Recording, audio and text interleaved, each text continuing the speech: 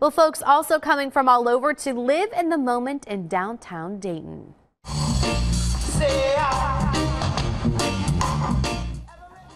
Dayton's annual Reggae Fest happening today at Dave Hall Plaza. Burning Bush, Dougie, Simpson and Faith, and HoneyComb delighting dozens with their cool jams. We met up with visitors who drove all the way from Tennessee to enjoy Reggae Fest. And I always come here when I come in town. I love the festivals.